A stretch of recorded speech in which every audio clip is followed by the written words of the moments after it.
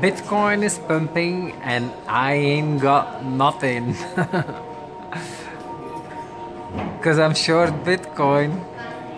I do have some Bitcoin, but as a percentage of my portfolio, small. Let's say 8%, 9%, 10%. And then my crypto is about 30%. So it's 1/3 of my crypto portfolio, but Jesus.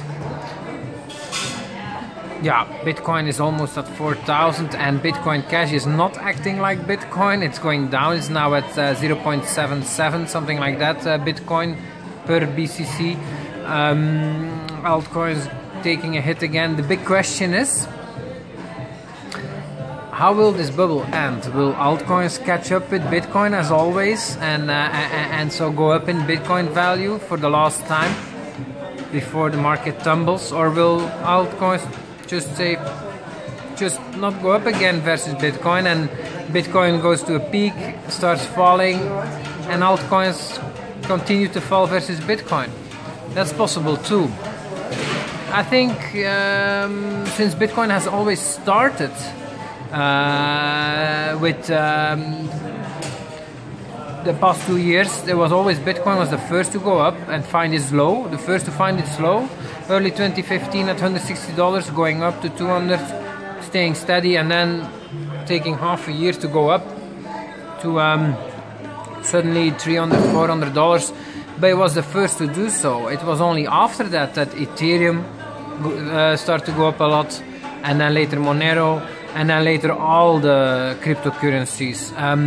And we've seen these waves many times where the altcoins, first Bitcoin goes up, then it goes sideways, and then the altcoins go up a lot versus Bitcoin. So the altcoins have until today been some kind of super booster in this bull market, and will this continue to be the case? I hope so, because I can't sell anything right now, even though my investment strategy is to sell the higher Bitcoin goes. But the problem is, okay, most of my portfolio is altcoins, so Bitcoin goes higher, I'm forced to sell some crypto, but I can't sell most of it because it's going down in Bitcoin value and fiat value is not going up. So I like to sell on the way up. I don't like to have to chase the price down to sell. So I'm stuck with my alts for now, and I don't have much Bitcoin to sell, so yeah, I have balanced too little to Bitcoin, too little. I should have gone at least 50-50. I never did that. Crypto, altcoins versus Bitcoin. I went to 0% Bitcoin in the beginning of 2017, but already when market dominance of Bitcoin dropped from 80 to 60%, I thought, okay, Bitcoin is a better investment here, better investment than altcoins. But then Bitcoin dominance dropped from 60 to 40, and even then I said, okay. I did sell some alts for Bitcoin, but only like 1/3 or so. So I had about 33% Bitcoin, 66% other coins, and that was not enough. I should have gone the inverse. I should have gone 60%, 66% Bitcoin, 33% altcoins, but I couldn't do it because I was too stuck in my thinking that Bitcoin was not being led well. But and also I did not expect that after the fork that Bitcoin would actually go up in fiat value and that Bitcoin Cash would struggle in fiat value.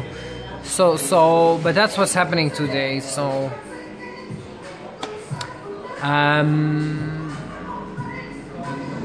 it's of course the case that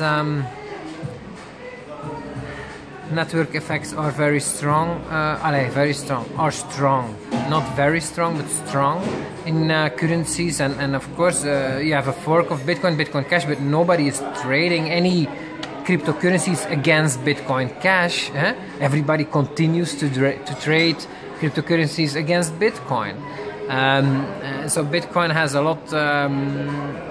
Bitcoin keeps, even though something forks off, Bitcoin really keeps a lot of the network effect for itself, and the other guy that's forking needs to basically build it all from scratch. Even though you fork, you still have to build it from scratch. So, not scratch, because it's a fork. Starting a new coin, that's building from scratch. Forking is like you get half of the legacy, but the other half you have to build yourself, and good luck with that. But it's surprising how Bitcoin Core continues to be extremely stubborn, and I mean, they're just giving it away. They continue to give it away by not wanting to now do SegWit 2x. SegWit 2x is basically a proposal from the business, the Bitcoin businesses, to do SegWit, but also to increase the block size 2 times, and only after a couple of months. And now the Bitcoin Core devs are saying no to that. That's really not smart of them, and for me it's okay.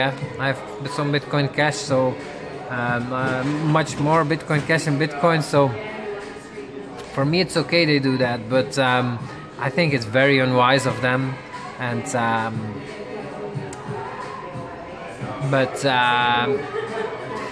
I don't think the fight is over, far from it, but yeah, it's unbelievable. They make it a little bit too easy. So I do think that there's a future for Bitcoin Cash the way it's going. However, there's also a risk that some of these guys that support SegWit 2x just fork off again, and we have 3 forks. We have then the SegWit coin from the Bitcoin Core guys. We have then the Bitcoin Cash that has been forked off some time ago, and then we have a new SegWit 2x coin. That's possible. And then you have 3 Bitcoins. It's hard to tell how it will go, but yeah, very interesting. Bye. Oh, and how will this pan out? I think the Bitcoin bubble and the crypto bubble. So we're seeing now another leg up. I think we will go to the 200 billion. The highest odds I would give to the scenario where we are now in the final leg up, and now all bears shut up, me included. And because I mean, come on, how is it? It's unbelievable. It continues to go up.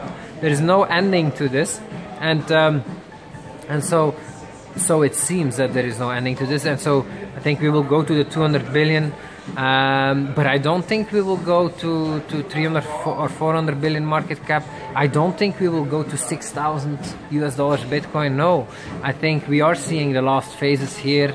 Around 4,000, maybe up to 5,000, but that's it. I don't think there's more power in this bull. I could be totally wrong, but so I think after this push, Bitcoin push, that will likely live. I don't know. Will we already reach 4,000? So we already went up quite a lot now. So I think we can only go up a little bit more with Bitcoin. Then I see the altcoins catching up, and then we're at a market cap of about 200 billion, and I think that will be it. I think then we will get a 6-month correction or so to 40 billion minus 80%. 200 billion minus 80% is 40 billion, and then we're that will bring us to the end of 2018, middle 2018 and 2018. And then I think we found the bottom, and I think then we will get again a bull market, but the biggest one ever. Maybe it's all wishful thinking here, but the foundations are really being laid here for cryptocurrency to become, a mass market bubble, where Joe Average takes also becomes also a participant. We'll see.